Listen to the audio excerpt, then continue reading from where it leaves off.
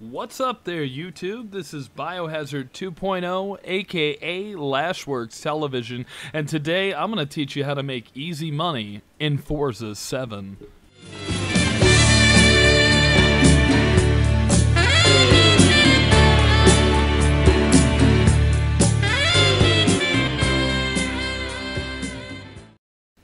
Now, to set this up, you're going to need a couple of things. First of all, I highly suggest you be a VIP, otherwise you can skip the first 30 seconds of this video. Second of all, you're going to need a 1992 Ford Escort RS Codsworth Forza Edition. Go ahead and download my tune while you're at it. It's titled Daytona 230 MPH. Trust me, you'll thank me later. Next of all, you're going to want to set the race up to be the Daytona Tri-Oval Ring and make it nighttime.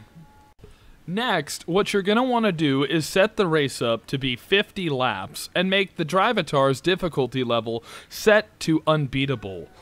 Trust me, you'll have no problem overtaking them by the end of the first lap.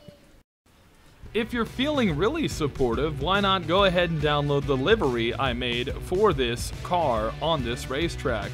It's got neat little vinyl groups on there, such as my Goodyear. I also made a Daytona Tri-Oval Ring and a Daytona logo to complement the car.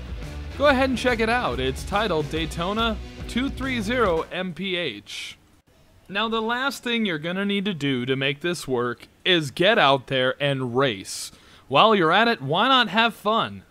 You can learn a little bit about how to race oval tracks. I sure have.